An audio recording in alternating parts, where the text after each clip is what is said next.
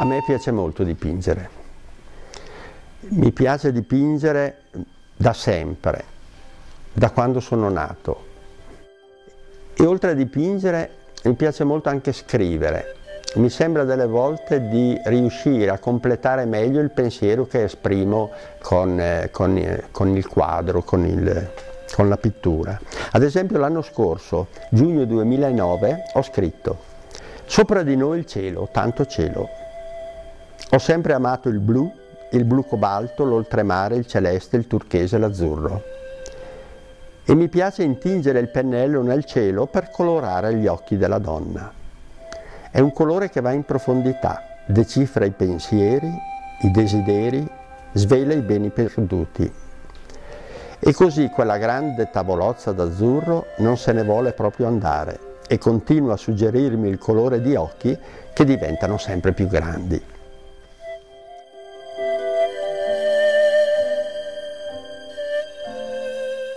Nella mia pittura la donna è un po' il centro e ha delle caratteristiche che si avvicinano alla mia donna, ad una donna che diventa poi una donna ideale, diventa un'icona, una donna che vuol rappresentare l'umanità, non soltanto il mondo femminile.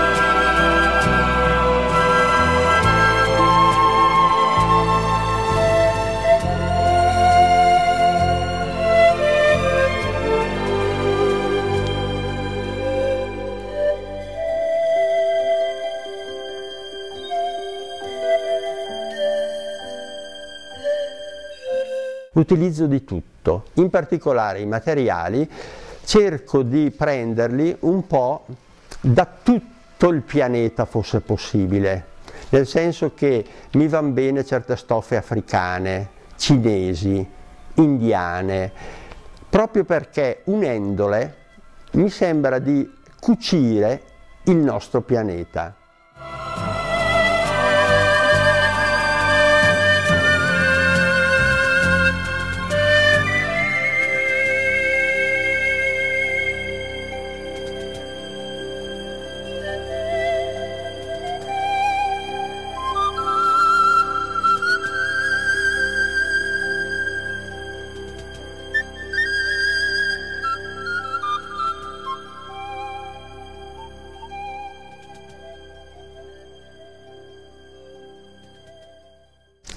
Il dipingere tante volte per me è una bella gestualità, è come se io iniziassi in questo momento a dipingere questa tela che ho alle spalle, bianca. Io non parto con il disegno, no, parto dall'insieme, è il quadro che a un certo punto interviene su di me e piano piano si forma. Non c'è un inizio o una fine del quadro. Io parto con la destra, faccio qualcosa e nel frattempo lavoro anche con la sinistra, no? Perché deve essere un tutt'uno. Il tutto che si fonde, riesce, diciamo così, ad entrare il tutto in una tela che magari è 100 x 150. Il tutto che deve entrare quindi con una sua gestualità, una sua immediatezza, una sua forza, una sua velocità anche di esecuzione, perché sennò sembra quasi che l'energia mi sfugga. Allora quando dipingo è bello che me lo tenga tutta questa energia e la riverso nel quadro, perché sennò lei vola, no? Sparisce.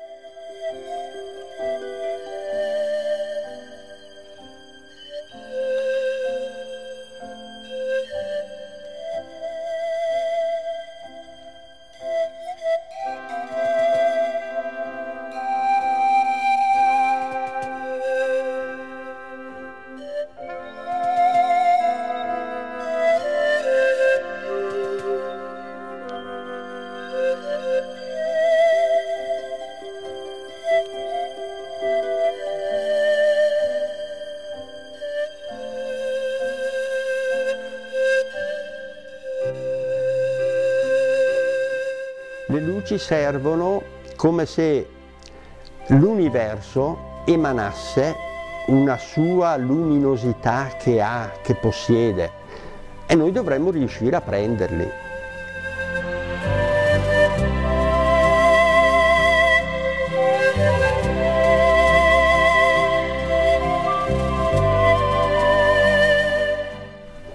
L'infinito è un tema che mi ha sempre attirato e ho iniziato verso il 2004 a rappresentare alcuni frammenti di infinito.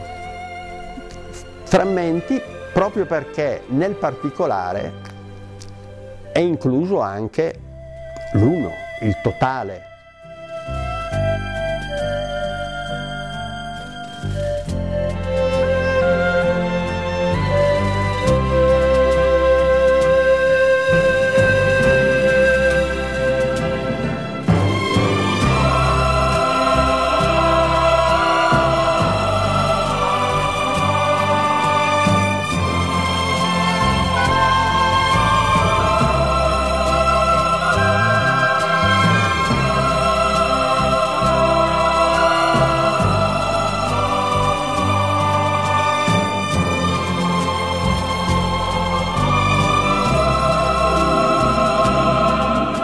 Le ventate d'oro è come se dall'universo arrivasse un'energia positiva, quindi arriva con forza, solo che tocca a noi riuscire a decifrarla, a percepirla.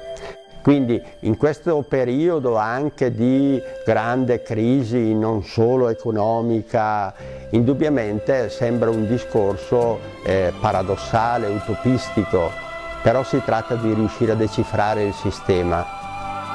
Decifrando il sistema uno può stare meglio, senza perdersi in tante mille forme di depressione economica, sociale, religiosa, spirituale.